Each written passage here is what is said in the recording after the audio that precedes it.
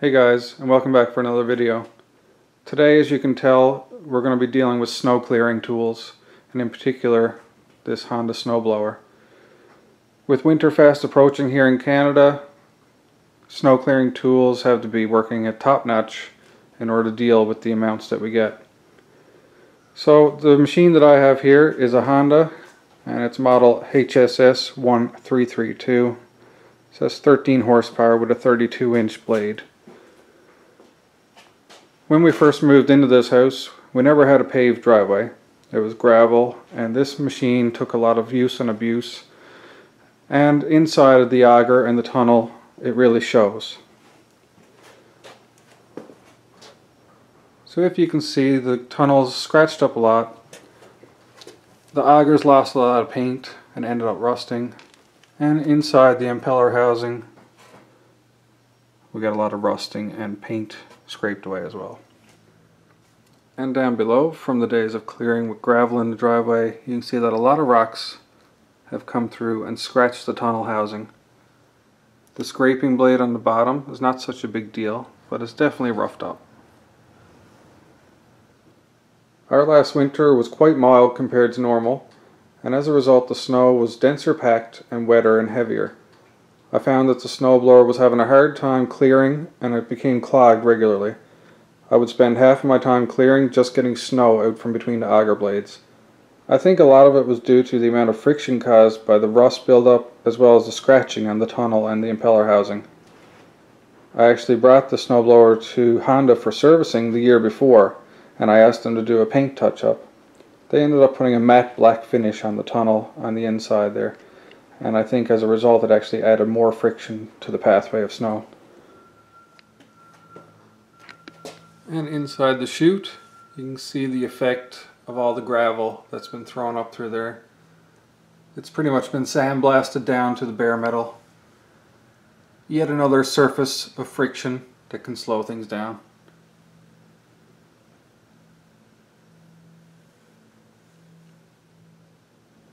So before we get a lot of snow this year, I'm going to try and do a bit of maintenance on this system.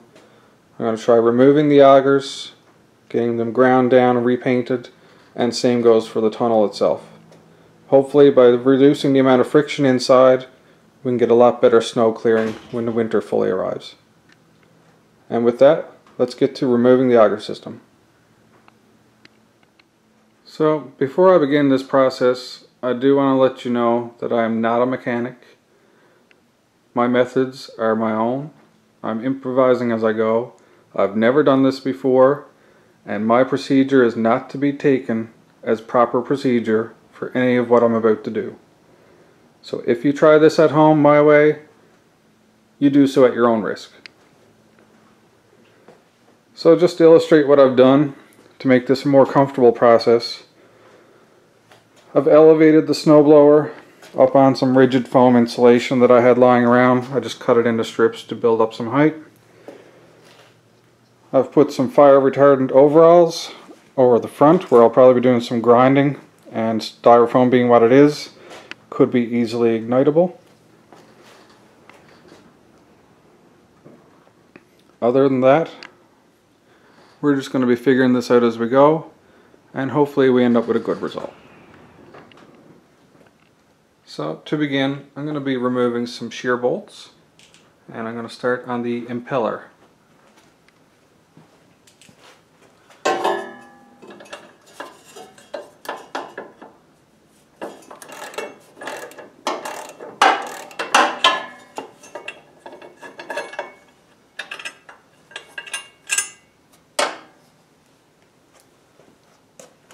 And there we have it. That's bolt number 1 removed. So also, as you can tell now, the impeller will spin freely and independently of the auger system.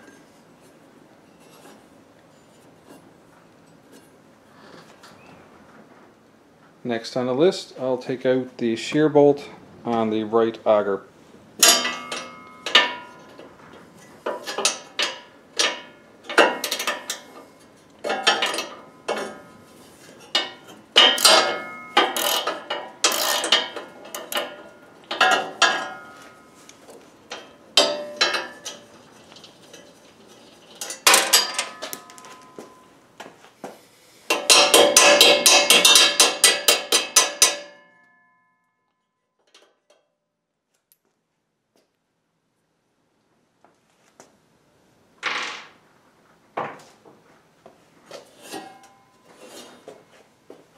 Alright, and next I'll remove the left auger shear pin.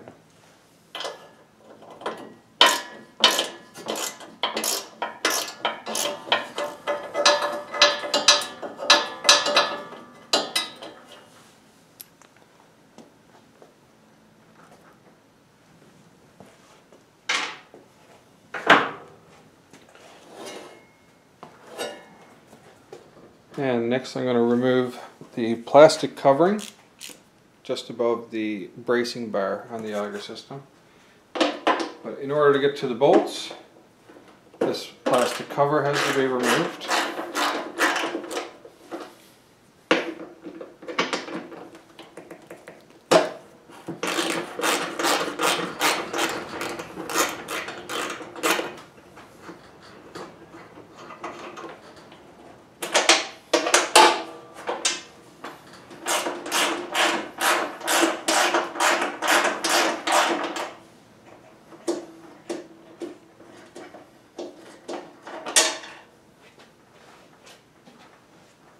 And we'll also have to remove the securing bolt for the headlight.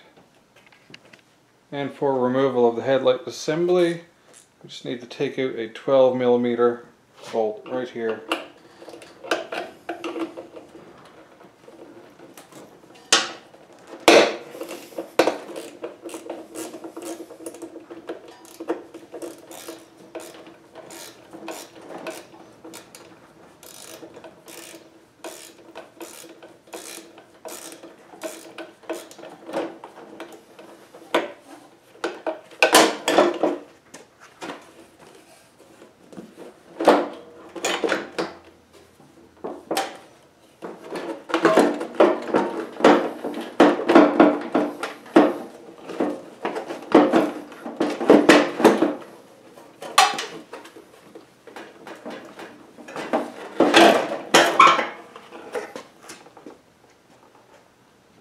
And now that we have that cover removed, we can see the chute motors, adjustment motors, but we can see the 4 bolts that we needed right there to be able to release that auger assembly support bracket.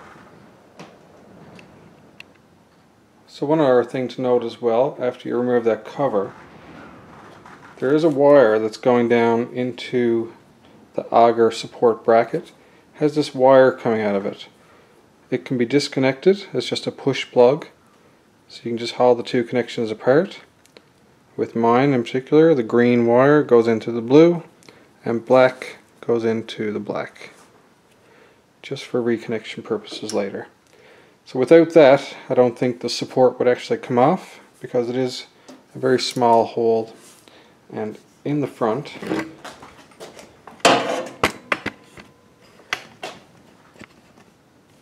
you can see the wire comes down through this tubing here down into the actual mechanical box there, the gearbox for the augers. So I don't want to mess around with the gearbox, so I just disconnected those 2 wires and we should be good to go when it comes to removal.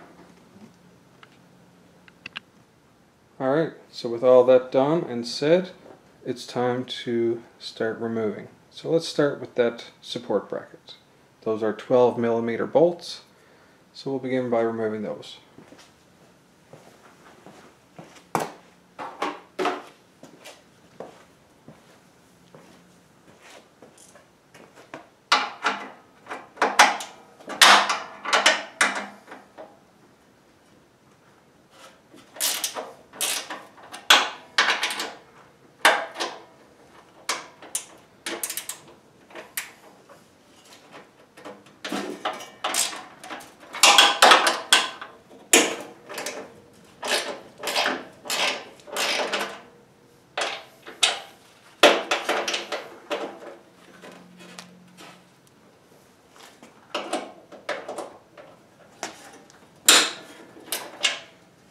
As you can tell by that crack, I guess there was a bit of thread locker on there.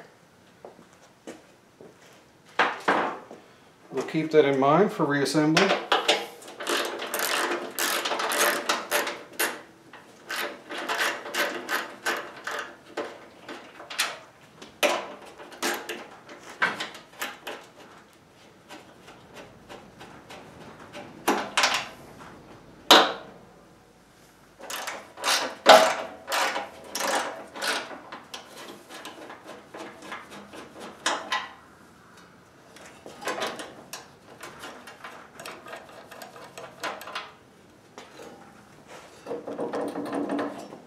Alright, so those bolts are off.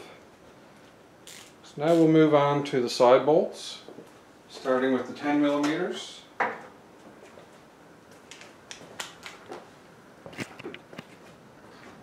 And there's 3 on either side that are 10 mil and 1 12 in the middle.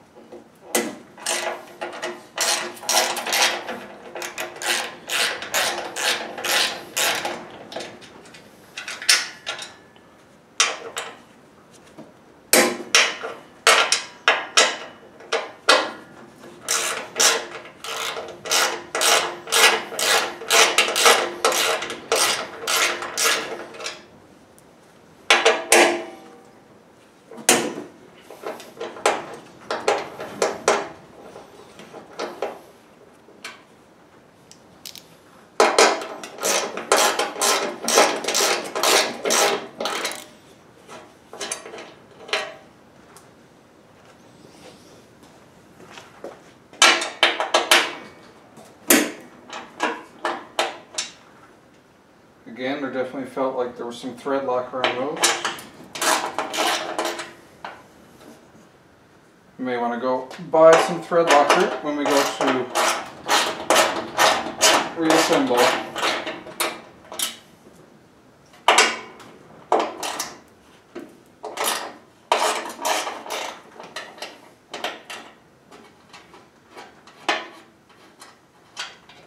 Now we'll move on to the 12 mil in the middle of either side.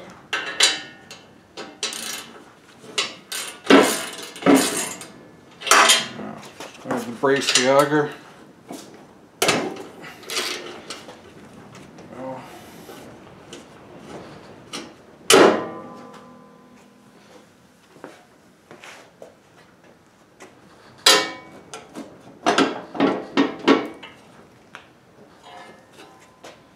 I got a feeling there's going to be another bolt from the middle drive assembly, but we'll find it very shortly.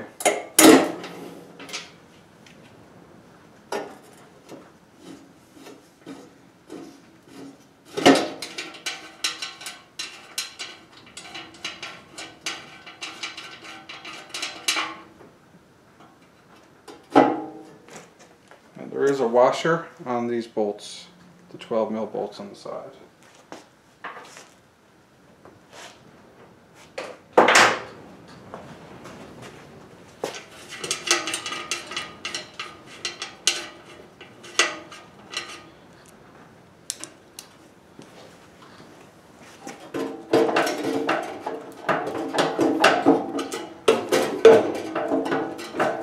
We're still locked in. I think I know exactly the pin which to take out.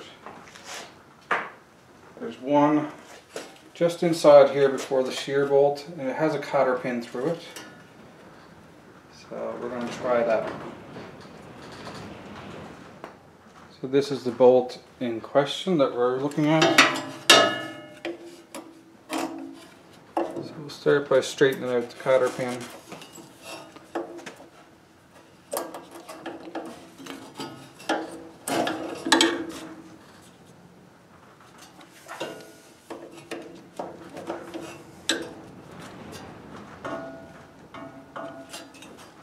Get a grip on the cotter pin and haul that out.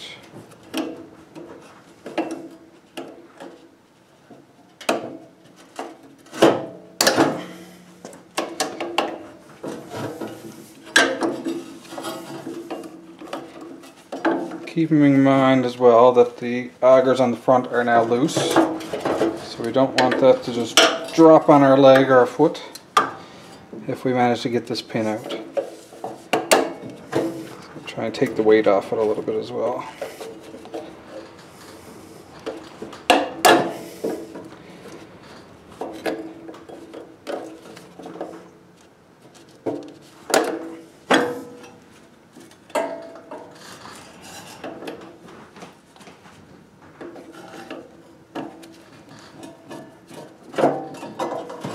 Okay, cotter pin is out.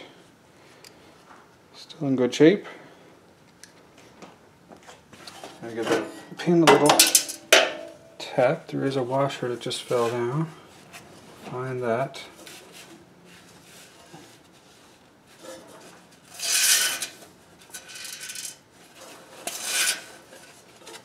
Okay, that's right there.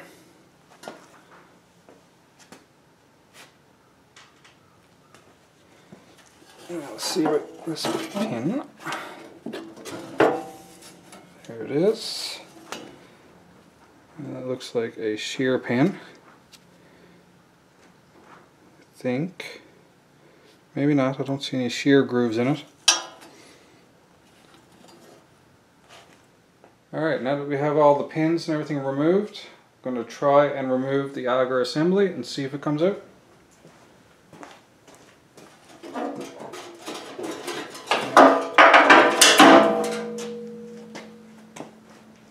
And there we have it. It's just the little side plates. And now that the augers are out, we can have a better look at the tunnel. And the general condition of it is not too bad. Definitely could be better as far as my standards go. So we're going to make it better. So that's most of the disassembly complete. As far as the impeller in the middle, I don't know if that'll come out. Yes, it will. Okay. There we go. So that's the impeller. So we could also take that for sandblasting as well, if we can get somebody to do it for us. And all this in here, we'll sand that down, give it a nice glossy coat, and hopefully the snow will ride out of there like lightning. Grease lightning. And guys, just to finish up our disassembly, just because it's so easy, and we already removed the shear pins earlier, the augers, in the condition that we've already prepped, off and off. So if you enjoyed this video, please like and subscribe. And continue on. Next day we'll find someone that can sandblast those parts for us. We'll get some nice Honda red paint, start grinding out the inside, getting it down to bare metal, and we'll go from there. Alright, see you next time guys. That's it for now. Peace.